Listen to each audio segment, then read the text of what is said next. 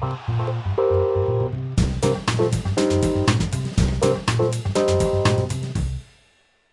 tarda. Good afternoon. I'm here to talk about aging, and more specifically, aging of the brain. But not the sort of aging of, when you go old and you go, oh my God, I'm getting old, I don't want to rock and roll anymore. No. I want to talk about brain death. You see, I have a friend who claims that she'll be able to live healthily until she is 150 years old. Now, this friend happens to be a medical doctor, so she has a good understanding of human physiology, and she's well informed about the progress of biomedicine. So one would expect her to have good arguments for her optimism. But every time I discuss with her about this, I have to remind her of an ugly fact that goes against her hopes. And that is that our brains age very badly. You see, by the time we are 80 years old, 50% of us, 50% of everybody in this room, will be suffering from some sort of mental disease that will either cripple you, erase our memories, or kill you. So unless we manage to extend the longevity of our brain, it's very difficult to imagine that we can actually live up to 150. And unlike what's going on in other fields of medicine, such as oncology or cardiovascular medicine, we actually have very little hope today of predicting, preventing, or much less curing brain diseases such as Parkinson's, Alzheimer's, or senile dementia. In fact, neurodegeneration remains a sort of biomedical mystery. We are not very clear about the genetics of these diseases. We don't really know what's the impact of external factors. And in fact, we don't even understand why neurons tend to get sicker and deteriorate so much more than normal tissues in our body, other tissues in our body. So I'm here to tell you a story that I hope will illuminate some of these questions and perhaps in due time offer ways to actually prevent these diseases. And this is not a small claim, but the story is beautiful, so it deserves to be told anyway. It's the story of the convergence of two independent research paths. And this is how science works. Very often scientists working on apparently different topics will converge to offer answers to long-standing and important questions in an unexpected manner. These two research paths that I'm going to tell you about started 70 years ago, and they only converged very recently. The path on the left is the path that describes the progress of science in understanding a very peculiar neurodegeneration. It's called lithicobodic. Lithicobodic is an endemic disease to a small island in the Pacific Ocean, in the island of Guam. It was first reported by American doctors of the US Army when they reached the island after the Second World War. And they were extremely interested in that disease because it had very peculiar characteristics. I don't see anybody anymore. This disease looks like Parkinson's. It's like a combination of Parkinson's and amyotrophic lateral sclerosis. But it has two important differences. The first one is that it affects people very early in their lives, in their 30s or their 40s. And the second important difference is that the incidence of the disease in the island of Guam was 100 times higher than that of Parkinson's in Western populations. So doctors were really interested in this disease, and research was strong.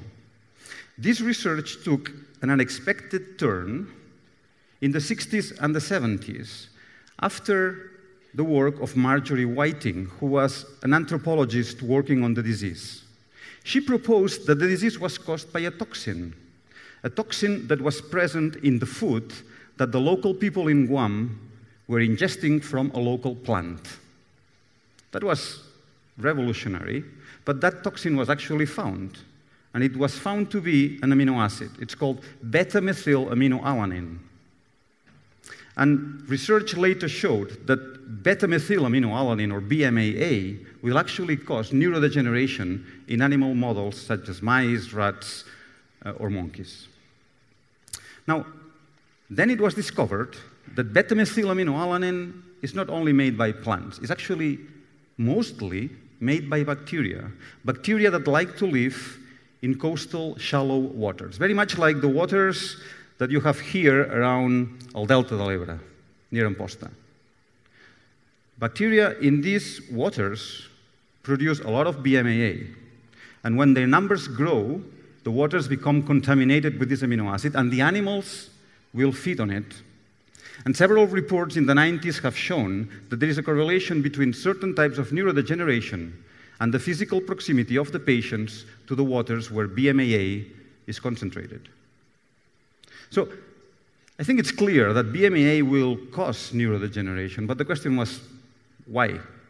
And that was only answered very recently when an Australian laboratory reported that BMAA is, after ingestion, is incorporated into the human body and inserted as a mistake into our proteins. It is what I call a wrong brick. But for you to understand what a wrong brick is, we need to go into the right side of the road, into the right path.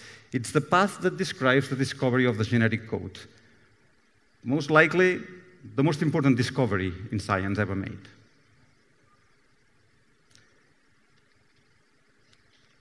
That path starts also in the 1950s with the work of Franklin, Wilkins, Watson, and Crick when they discovered the structure of DNA. That's a fundamental discovery, a phenomenal discovery, because it allowed biologists to understand how did the genetic code work.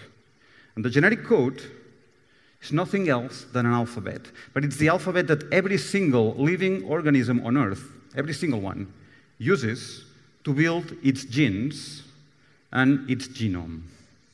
And what is the genome of any species? The genome is nothing else than the book of instructions that the cells of this organism will use to build the proteins that it needs to grow. Then it took us over 25 years to understand how that system worked. Each cell in our body contains a protein synthesis machine, a very sophisticated machine that will read the instructions in the genome, and using 20 amino acids as bricks, will build proteins, like if you were building a wall. That's how it works. But it has a big problem. The 20 amino acids that we use as bricks to make proteins are mixed together with a whole bunch of other amino acids that are extremely toxic. If they get into proteins, they are toxic. So the system, somehow, has to manage to pick up the right bricks and exclude the wrong ones. It took us another 20 years to understand how that happens, and this happens thanks to the editing activity, which is something that each cell in the world, again, has to prevent these wrong bricks to get into proteins. Now, nothing here is perfect, and the editing machinery, the editing activity is not perfect either. It's prepared so that each of our cells rejects the amino acids that we are more in contact with, the more abundant ones around us. But things that we don't see very often might escape the system and get into our proteins. And now you probably see where I'm going with BMAA. BMAA, that amino acid that causes lithic-obodic in Guam, is an amino acid that we don't see very often, unless you happen to be in Guam eating like the people in Guam. So the editing system in humans hasn't learned to discriminate against it. It escapes the system, it gets into our proteins, and it forces them to collapse. And when that happens, you get neurodegeneration.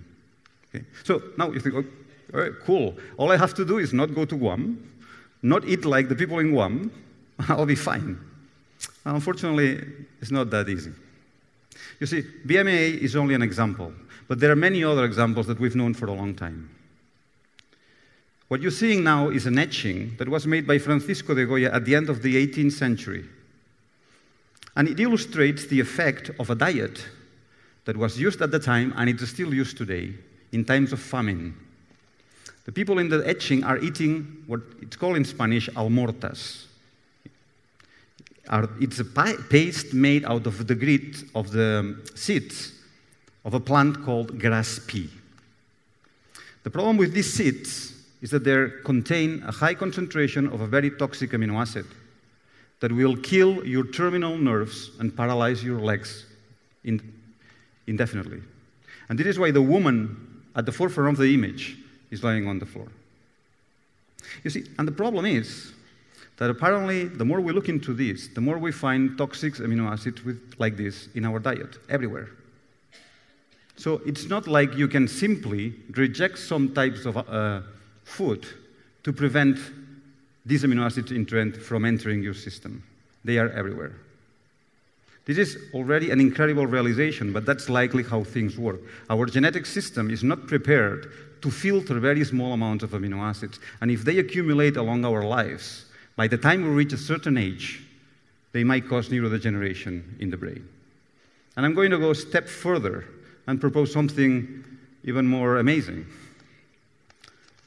This bottle, which is red because my students thought that it would match the carpet, represents the volume of bacteria that we have in our guts. It's about 2 liters in volume, 2 kilos in weight. The amount of bacteria in our guts, what's called the microbial flora, is so large that if you consider this an organ in your body, it would be one of the largest organs that we have. It's essential to us. We cannot live without this bacteria. But we know very little about what they produce. And so it's possible, and I think it's very probable, that apart from the toxic amino acids that we can ingest through the food, there is also toxic amino acids that through our lives we incorporate because they're produced by these bacteria. So that's incredible, no? I mean, that's the way it is. No matter how healthy you are, you will not be able to prevent incorporating these wrong amino acids into your system. If you don't live healthily, you'll die earlier, of course, but even if you do as much as you can, your editing system has limitations. Now, if this is true, then the billion-dollar question is, what can we do about it? Is there anything we can do about it if this is true? And the answer is absolutely yes. If this is true, there are very simple things that we might be able to do to reduce the problem a little bit.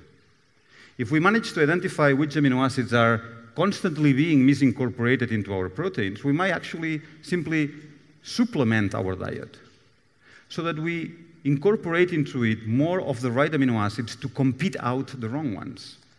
Without doing anything dramatic, we might actually be able to reduce the amount of wrong amino acids that end up in our brain.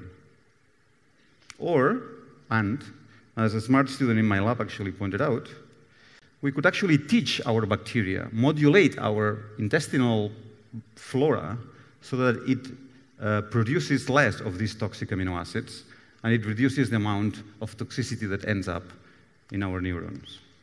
Now, I want to only ask you 2 things. The first thing is, please, after hearing this talk, don't run to the pharmacy to buy amino acid complements. You'll be wasting your money, and if anything, you'll probably do more harm than good. Science needs to do its job, figure this out, and if the hypothesis is correct, we can then figure out how do we need to manipulate our diet to improve the longevity in our brains. And the second thing I want to ask, it's very simple.